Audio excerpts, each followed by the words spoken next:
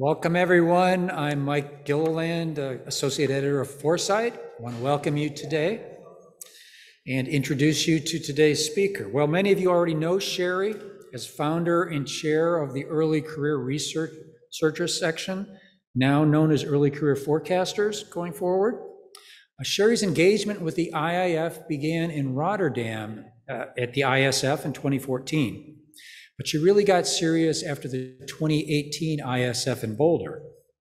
During one of the frequent downpours and hailstorms we endured while in Boulder that year, Shari hitched a ride with Pam Stroud, IIF's business director. And to express her thanks, Shari asked Pam, is there ever anything she can ever do to support the IIF? And apparently there was plenty of things that she could do. Because since that time, Shari founded the ECR, and continues to chair it. She has organized several ISF sections. She co-hosts the IIF's Forecast Impact podcast series. And she just this Sunday taught a workshop on judgmental forecasting.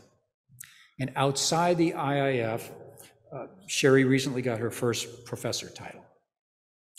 Now, Shari wants to invite you to watch her embarrass herself this evening at the Open Mic Talent Show at the gala event. And of course, we encourage anyone else who is willing to do that to participate as well. Also, she's a photographer and wants to invite you to speak to her after this presentation if you'd like to sit down for a portrait sitting. On a more personal note, Shari grew up in a house that had been converted from a cow stable and desires, for some reason, to once again live on a farm. Also, she currently lives in a house with no roof, which in the United States is something that we refer to as camping, and I'm not sure this is an improvement over living in a cow stable. But without further ado, welcome Shari De Baets. Thank you.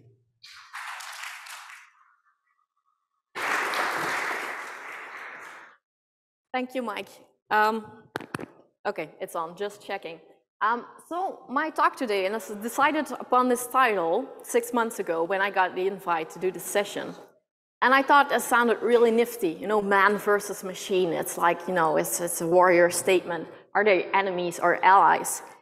And then about a month ago, when I started working on the presentation, I Googled the words man versus machine. And one of the first sites that I landed on said, well, that's not a helpful framing at all, because we are not going to a world where it's either man or machine. We are not enemies, we have to be allies.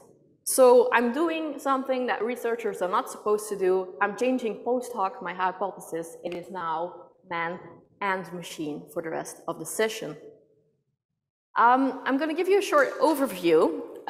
First of all, we're going to talk about the fact that why did they put an academic in the practitioner track? It's a question you might ask. It's a question that I asked myself as well. And then I want to talk to you about communication.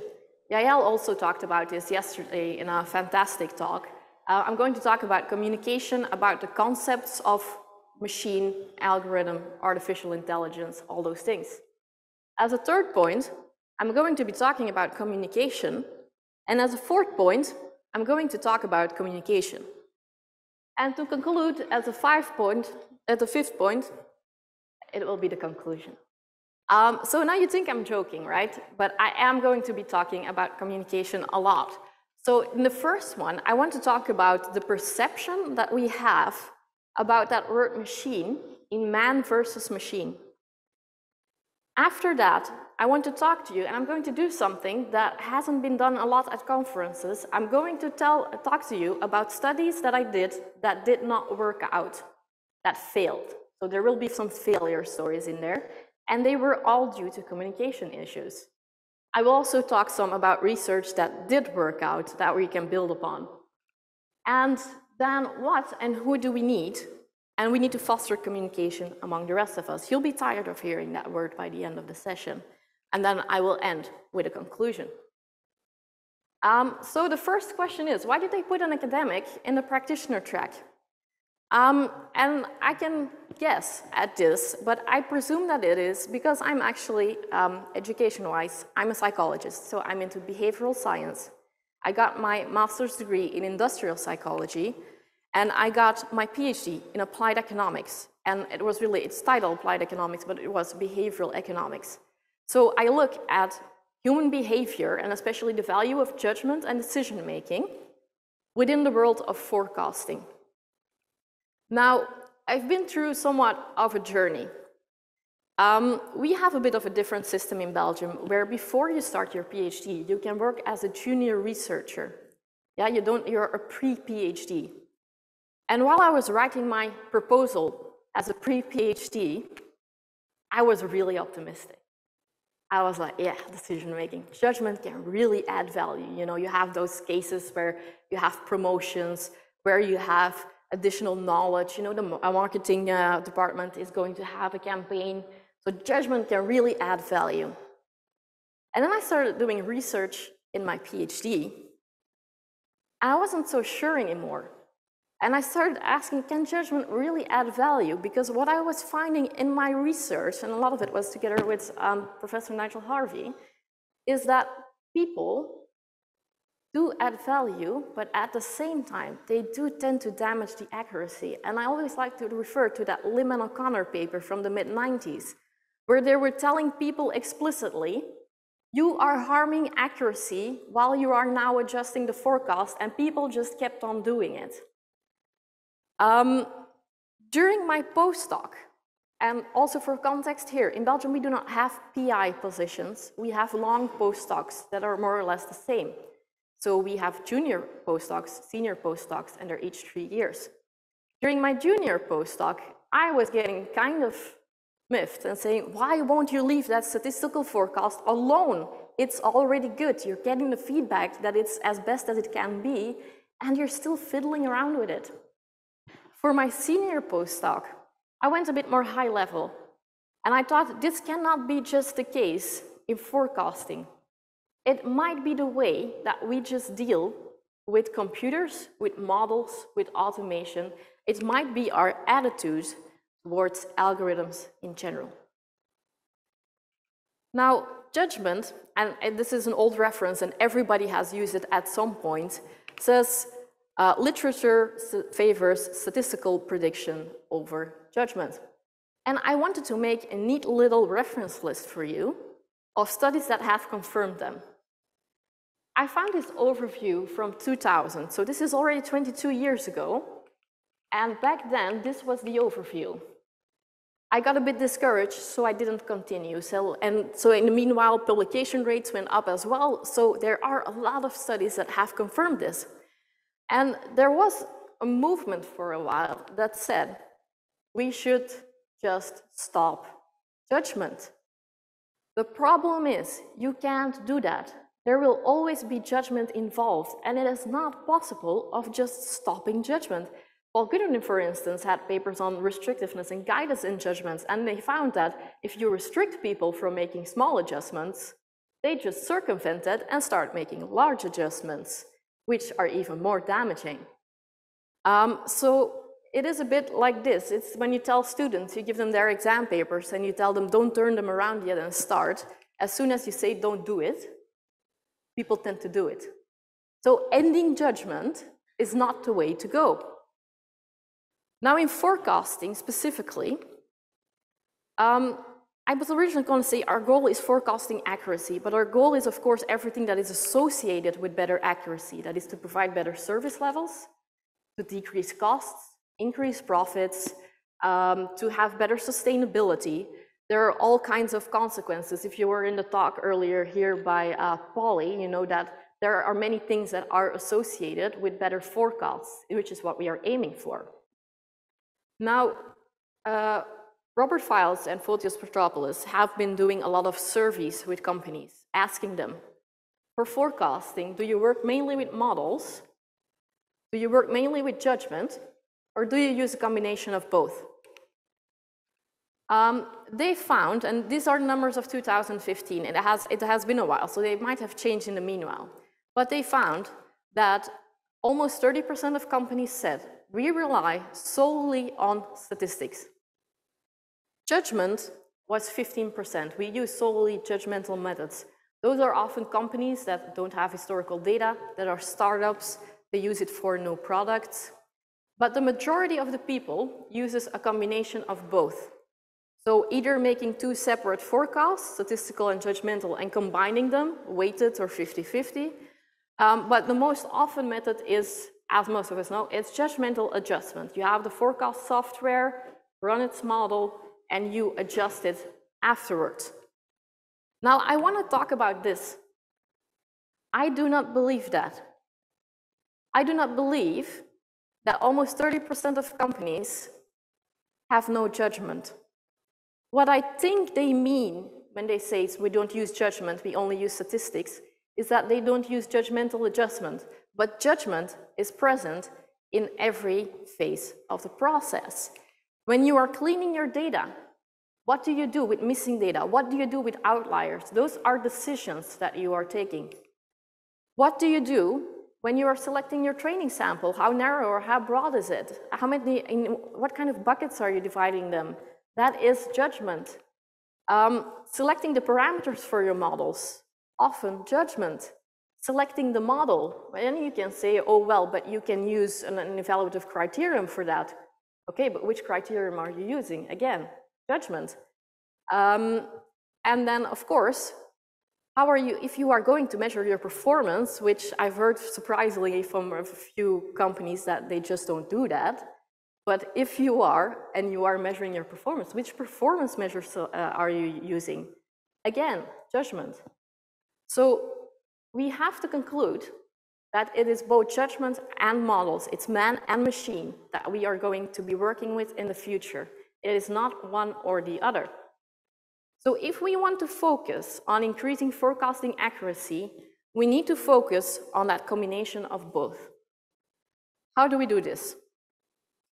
Well, already in 2006, Robert, Paul, and Michael Lawrence said, we need to optimize the use of judgment in forecasting via the use of forecast support systems. Easy peasy, lemon squeezy. No, it isn't. It's easy peasy, lemon hard. First of all, I do need to note, because I'm usually like the bad news person because I focus on cognitive biases, judgment does have its benefits. Yeah, there are situations where judgment, and Anna is smiling because we did a workshop together and I was the one saying judgment is bad and she was saying judgment is good. Judgment does have its benefits in specific situations, yes? The problem is that our being human interferes in the cooperation between man and machine, between forecaster and forecaster software. Why? Because we have cognitive biases, such as over-optimism. We see patterns into noise where there are no patterns. There is a whole range of them.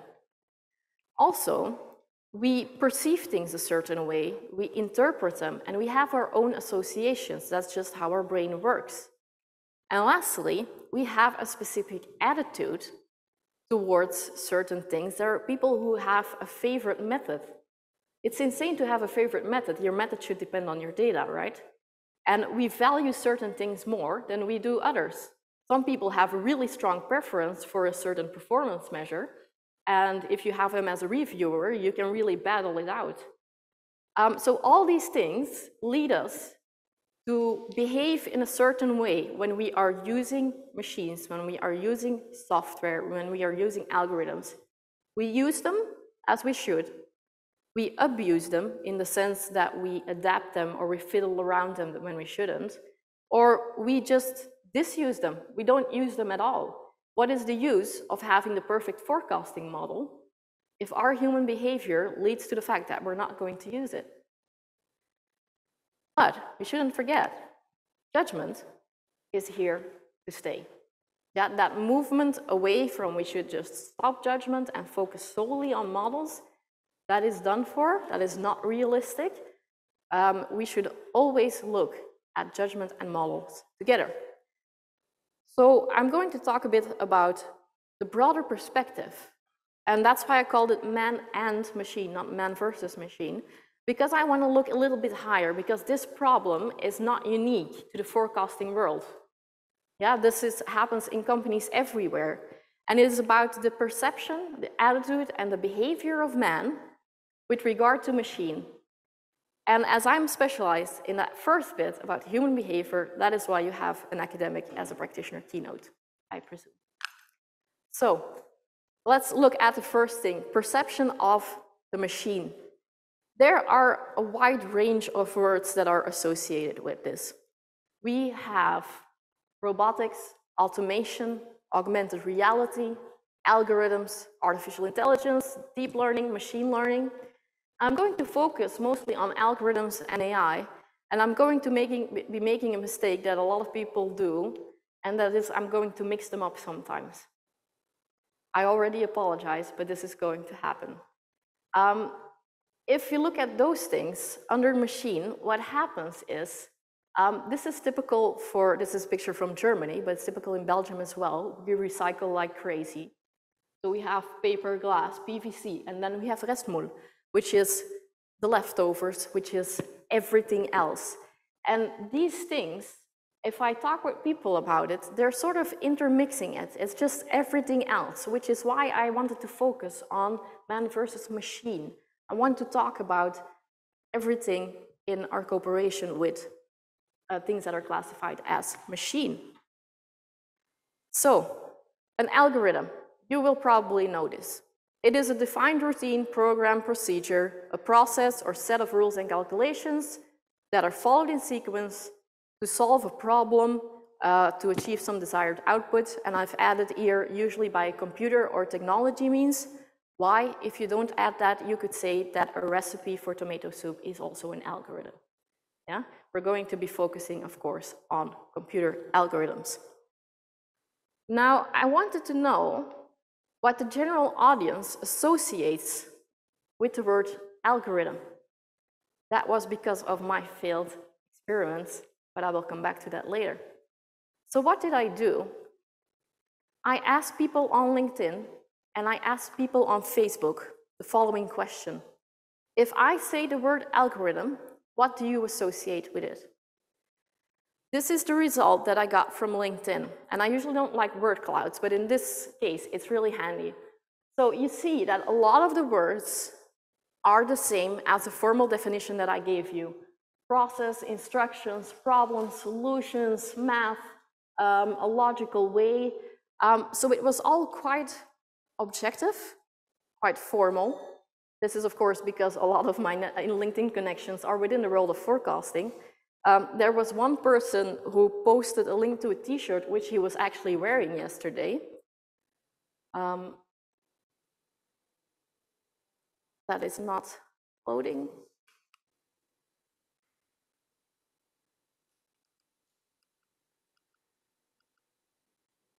Well, that's a problem.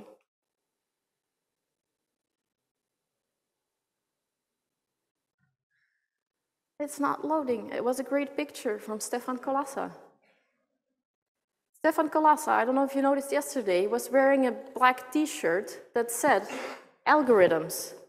And then as definition, a word that is used by programmers if they don't want to explain what they did. Well, that's too bad that it's not loading. But anyway, I asked the same question on a few Facebook sites. Yeah? And I made a word cloud of those as well. Now, some of the words are the same. Math, step, procedures, process. But then there are a lot of them talked about social media. If I say algorithm, they said Facebook, they said Google, and they said YouTube. They also had more negative things to say. The word complex was used a lot. The word help came up a few times, which is disturbing, and black box. So when I say algorithm, they talk about complexity. Then there are those who talked about control. Yeah, a lot of them mentioned, together with the social media mentions, algorithms are used to control us, to control what we see, to control the information, to filter the information for us. It also said manipulation. That one appeared 3 times. And I'm going to see if there was another one, prejudice. Confirmation of prejudice. That is what an algorithm does. Then there was one that I particularly liked. Someone said impending insanity. And then there was one joyful person who used the word fun, turned out to be my boss. So that is the association that the general audience, professional and not professional, has with the word algorithm. We are also influenced, whether we like it or not, by Hollywood, by movies and series. And I gave a class on this a few months ago to students, and I asked them beforehand, if I say algorithms, what movies and what series do you think about? And they uploaded some of these. I don't know if you know them all. We've got Blade Runner, I, Robot, The Matrix, Persons of Interest. They're actually all about AIs taking over. So they're all about what Hollywood loves to use, about the point past the singularity, where artificial intelligence has crossed human intelligence, keeps on developing, and is out of control. So if you look up the definition of singularity, it ends with out of control. That is what we are being fed in the media. Now, Google search results. Is there anyone from Amazon here? Okay, that's a good thing. Amazon, if you visit it and you search for something, you get this recommendation related to items you viewed. For a while, the Amazon recommendation algorithm said if you were buying a black baseball bat, maybe you were interested in buying a black balaclava as well. Not really the association we are wanting to make. What other examples do you find? Does anyone know who this is? This is Tay. Is there anyone from Microsoft here? Also good. Microsoft developed a chatbot called Tay. And the goal of the bot was to learn from Twitter how to make tweets and how to interact with people and send out tweets themselves. So they wanted to have a tweet bot. What happened was, it was named the AI with zero chill, because what had the AI learned? It had learned that the interaction between people is racist, and it started making derogatory posts and replying to people in racist ways. So it had to be taken offline after 24 hours, after a really long learning period. Going back to Amazon, with my apologies to Amazon, but they are leading the way, so naturally they are also the ones to first stumble upon these things. The recruiting AI of Amazon blatantly said, do not hire women for technical jobs. It was sexist. One that is a bit more lighthearted, and I'm not going to even ask this one if there's someone from the Scottish Football League here, but and football as in soccer, yeah, the right kind of football. I know that was in Yael's talk as well. If they're reporting a competition, you have a cameraman standing behind the camera and he's following where the action is, yes? The action is, of course, where the ball is. So they thought, we can simply develop an AI that tracks the ball. They tested this, it worked out well. They had 2 live stream competitions, it worked out well. The 3rd live stream competition, something went wrong. I'm going to show you a video. The orange dot is where the ball is. Then you have to see where the camera is going to.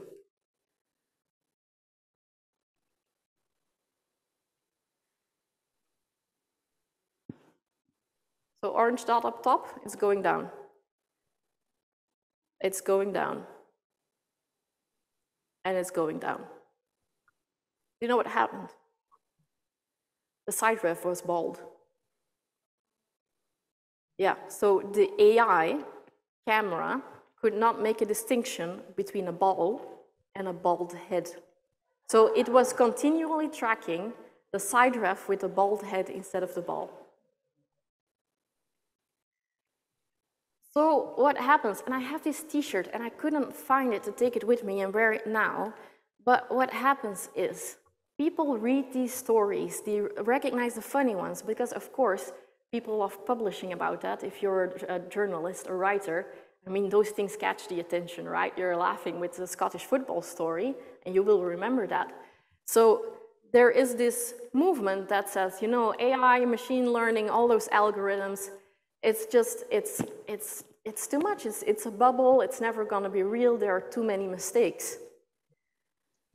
Now, what we think about as professionals is we think more about the business cases and the successes, because that is what we hear at conferences like this. We hear the success stories, right? I'm going to be changing that. But we hear the success stories. We know about UPS that had an efficient routing algorithm which saved them 2.55 billion a year, and their truckers had to drive less routes. We have IBM's AI Watson, which is a multi-purpose AI, but that has been used a lot in healthcare and is really good at predicting treatment for certain types of cancers. I mean, how awesome is that? That are the things that we remember. The same for Walmart. So they use a combination of machine learning, image processing, with video cameras, with sensors. And for instance, where people used to have to check every hour or so how the fruit was doing, now they get a message, the bananas are going brown, maybe you should change them up. Or the traffic flow in your parking lot is decreasing, now is a good time to restock or to give your employees a break. I mean, that's fantastic. That's optimization, that's great news. So a part of us are like, yeah, AI, machine learning, developing models, this is great. And the problem is that we are sometimes over-optimistic and we are over-promising, and we only see the good parts being presented here, while the rest of the world sees the stories that are against it.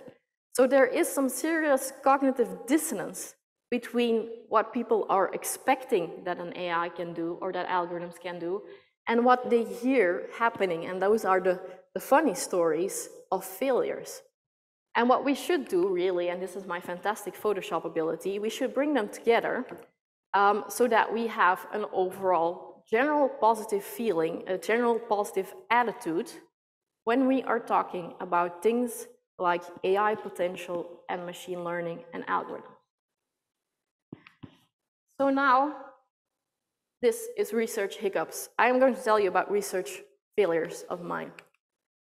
In the social sector, in the legal sector, in the military, and in the government, as you can have seen, I have failed in a lot of places. First of all, we looked at the social sector. Now, the social sector is very human-oriented, yes? So you can imagine that if you go towards algorithms, they may see it as computers taking decisions for them, while they normally have a lot of decision discretion, a lot of decision freedom. So we thought that would, that would collide with each other. We did a pilot study, and good that we did, because in our pilot study says, the people said, all in the open comment box, I don't know what an algorithm is. They were introduced to algorithms, but they didn't know what an algorithm is. So what did we do in our final study? We changed the word algorithm, gave examples of algorithms that they use in their daily life, and we changed it to the word computer model. Then their reaction was, I don't work with computer models. They did, because we selected them for it, but they claimed to not work with computer models. So they probably had something very sophisticated in mind, but if you use an Excel sheet or if you use a routing or scheduling AI, you are using computer models, you are using algorithms. So in the social sector, all our findings were non-significant and most submissions were useless because people said, not applicable. The legal sector. In the legal sector, we wanted to look into risk aversion. Lawyers tend to be very risk averse. And our hypothesis was this risk aversion can be related to an aversion towards algorithms. Now, the thing is, we were right about risk aversion. It was very high, but it was so high that they didn't want to risk answering. Yeah? It depends. I don't wish to commit to a standpoint without knowing the context. I prefer not to say. Yeah? So we had a lot of people opening the survey, indicating their demographics, closing the survey, and because they're lawyers, they all emailed us their opinion, and it was all like that. I do not wish to commit to a standpoint. So legal sector, no go. We looked at the Dutch military, which is currently using soldier data to profile their soldiers and to assign them to the best fitting region in the world, the best fitting assignments. And we thought, well, it's interesting, let's ask these soldiers what they think of it, because it has important implications for them. So we did this with interviews, and we got nothing out of them except, I don't have a choice, do I? They were in the military, and everything is extremely hierarchical. And if their bosses jump, they jump. If their boss says, we're going to be profiling you, they say, yeah, okay. So that was all that we got out of that. In the government, we went to the taxation office, where there was automatic selection of suspicious tax submissions.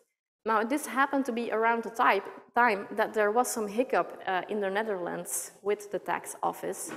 And as a result, our permission got retracted, then we got it again, then it got retracted again, then we got it again.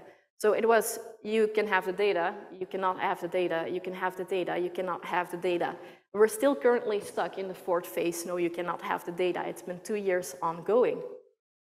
So, social sector, they didn't think they were working with algorithms. Legal sector, I don't want to commit to a standpoint. Military sector, I don't have a choice.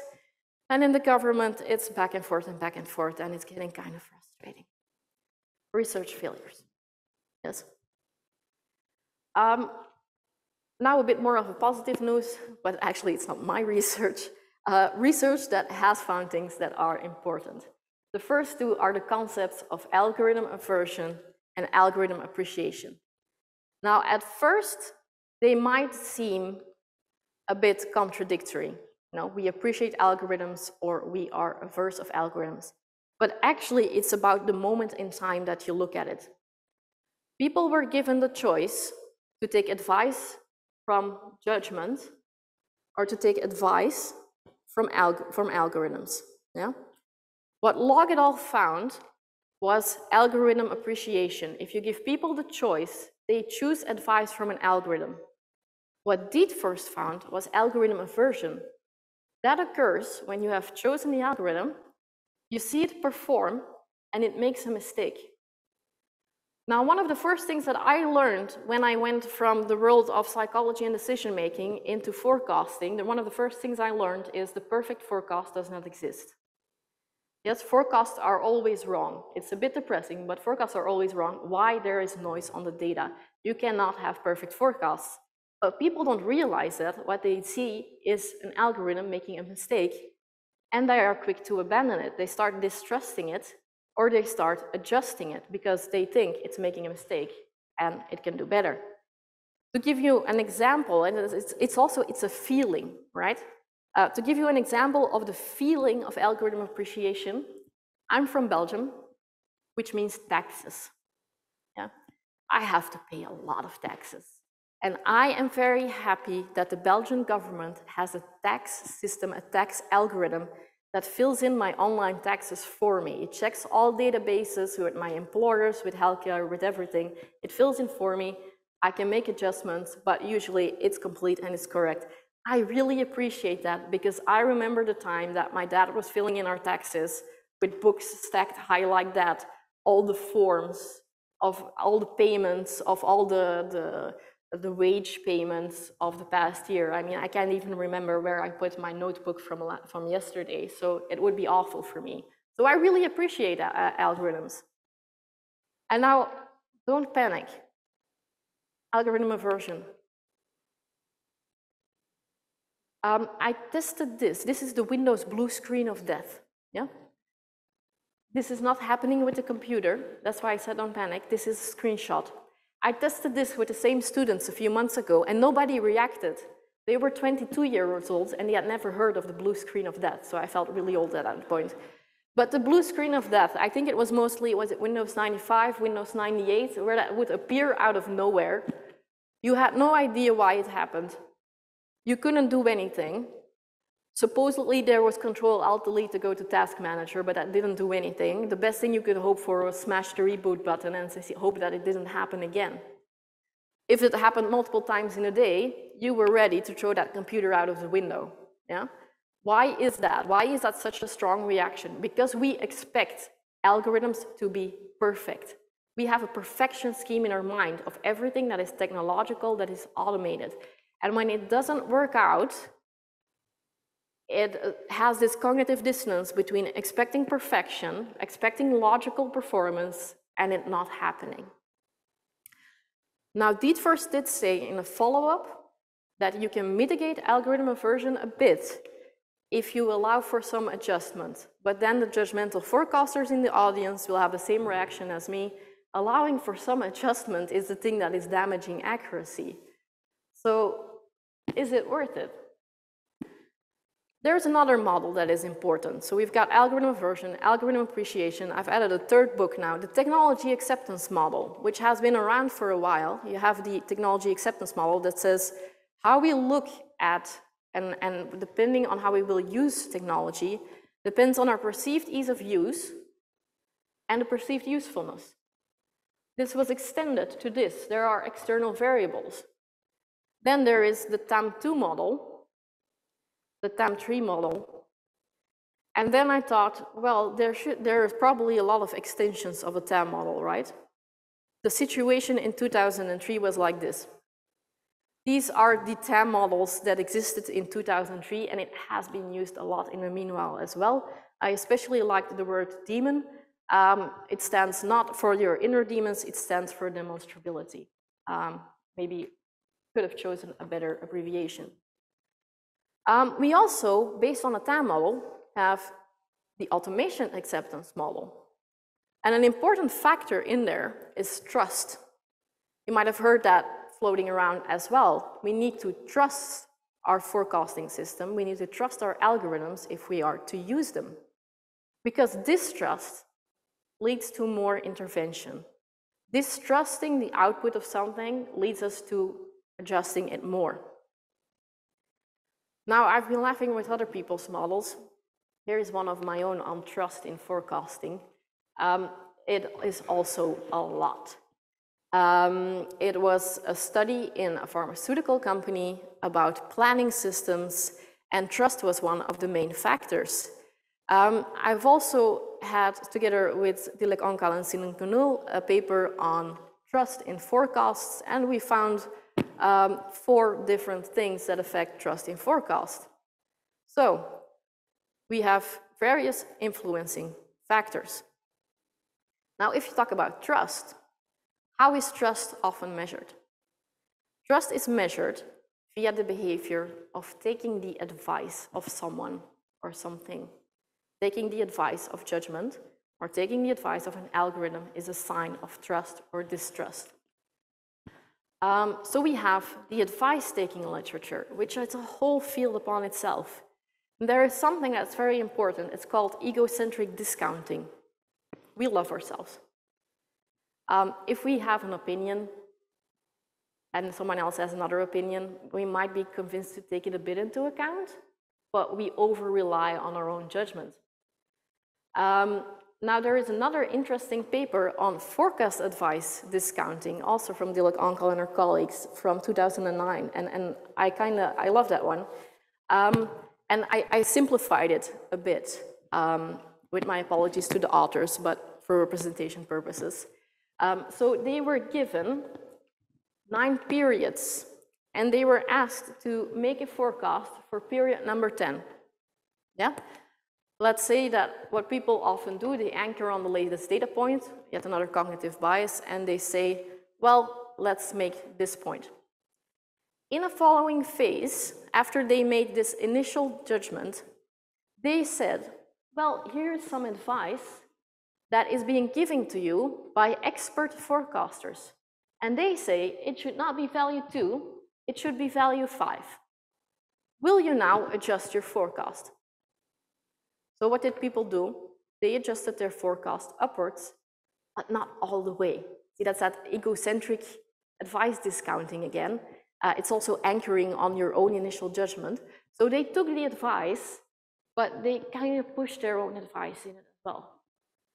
Now, in that same study, to another group, they said the same. It is now no longer the advice of expert forecasters, it is the advice of an algorithm. What did people do? They adjusted it far less towards the advice of the algorithm. So they took it into account far less. So if we look at the overview, we have the concepts of algorithm aversion and appreciation to take into account. We have the various technology acceptance models.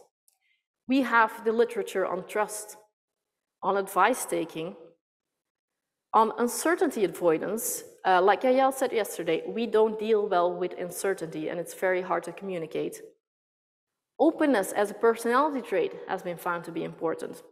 Feedback, comfortableness with new technology, self-efficacy, is it mandatory versus voluntary use? The knowledge level, the experience level, the gender, and so on. These are all things that have been found to matter.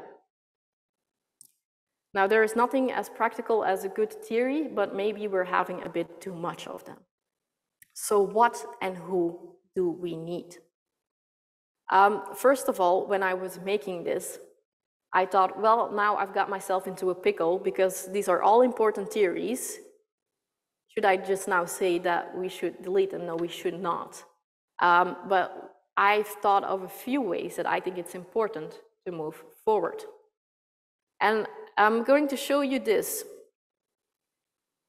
These are the ways to move forward. And now if you all think that we need a good shave, we need to watch the Lord of the Rings session, we need a glass of wine and rolled peas, that would probably all help.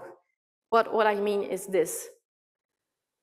I presume you can see what the razor stands for. It is Occam's razor. Yeah. We need to simplify because we have all these models, and if we are talking with practitioners, it is just not useful to go to them and present, here is a list of 57 variables that will impact whether your software is being used or whether your people will use the software. That's just not possible. That's not realistic. And why is that important? We are not ivory tower researcher, and I know that's not an ivory tower, that's the Eye of Mordor. But we are not on top of an ivory tower with the people beneath us. We are academics and practitioners that work together, and we are in a very applied field. So our models should be able to be used in a very applied sense. And to work further on the Lord of the Rings methodology, and I hereby win a bet because someone said that I couldn't insert 2 times Lord of the Rings in a presentation. This is Gondor, the city of Gondor, or of an ivory tower, ironically. It is built upon the foundations of what we already have, yes? We need to take everything into account around us, what we are building on. And our research goal is not impact factor. Our research goal is impact. It is about making an impact into business, into economics, into sustainability, into the UN goals. It's about making an impact. We are doing this, well, I was going to say we're not doing this for fun, but we are doing it for fun a little bit, or we wouldn't be here. But we need to make impact. I have never found a subfield or a field of study that is so strong in the practical application section. That is what we are working towards. The other thing is, I don't know if this is an expression actually that's used in your language, but in Belgium we say add water to the wine. Now, I got married 3 months ago. Took him 15 years, but we got married 3 months ago. And actually the mayor who married us said that this is the most ridiculous expression ever because all you're doing is spoiling a good wine. But he said, You need to meet each other halfway. So yes, we can develop the most fantastic model that there is. But if we're not talking with the people who are going to use it, it's useless. Yeah? You can have the best model that there is, but if it's not used, why even develop it? So we need to have more of a balance between accuracy and acceptability. It is not one or the other, it needs to work together. And maybe it might be the case that you have something that is slightly less accurate, but that is more acceptable, and that is way more useful than the perfect forecasting model that is not accepted. And this is the Kumbaya section, the world peace section. We need everybody. Yes, this is work that Paul Goodwin talked about yesterday. It is about going to the companies, about interviewing, and about getting every profile involved and thinking about the forecasting processes. So what are the conclusions? First of all, communication. Sorry, I had to put that in there. Also, we need to develop these fields together. So what is happening now is we're developing fields on machine learning, AI, modeling, the really technical people moving upwards. And then you have those on judgment. But there should be more cooperation. I get kind of scared when I see papers that have more formula in there than they have words. But actually, those are the kind of people that as a behavioral scientist I should work with. Because that is how you come to something that is both acceptable and accurate. And we should not ignore the research that has been done. As I saw, there's tons of research that has been done. I said a parsimonious shave works every time, but we do not need to shave away or throw away the things that we have found, but we need to make something workable. And what we need is just to fill in the gaps and make a coherent, workable model. So communication, cement existing knowledge together, make it workable, and travel the future roads together. We are multidisciplinary, yes? You see that in every session here, and I think that it's amazing that they can divide it up into specific sessions with specific teams, because there is so much overlap in the things that we are doing. It is one of the tips that we gave in the ECR session yesterday to young researchers, that is explore. Go across your own little focus and work together with people from other fields. And you will notice that a lot of that you have in common, and that you can have a sort of synergy in working together. And so my conclusion, in what started as man versus machine, that has now been named man and machine, my big conclusion is that in developing machine, involve man. That is the way forward. So thank you for your attention.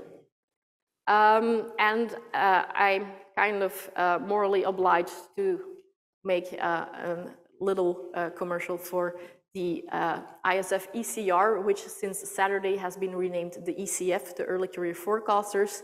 Our podcast, Forecasting Impact, do listen to it. And do add me on LinkedIn, and if you have any questions, I'll be happy to take them now or afterwards.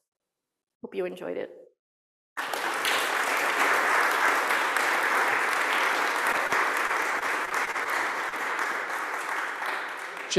Questions?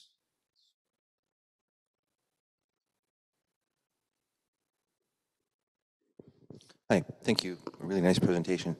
One thing that I wasn't able to fully grasp was there's already a lot of progress in human-in-the-loop AI and AI ethics.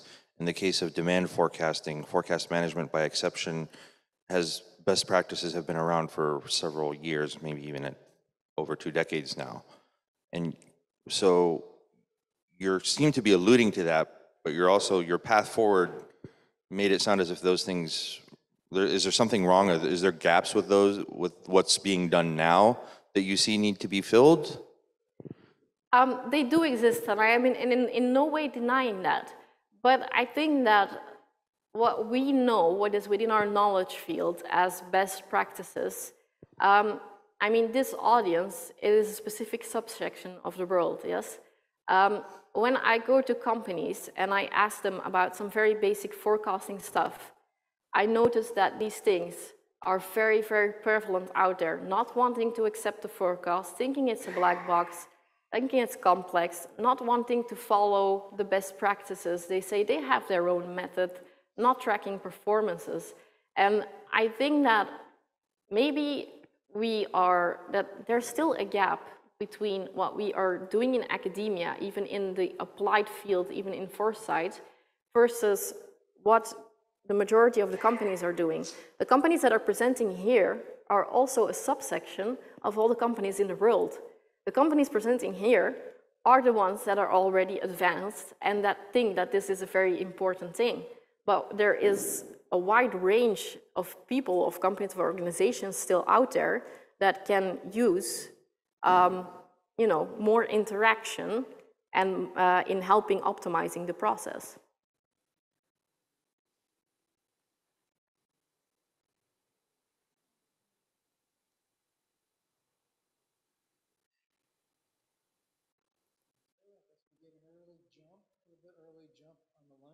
Over there. So again, thank you everyone for attending. Thank you, Shari.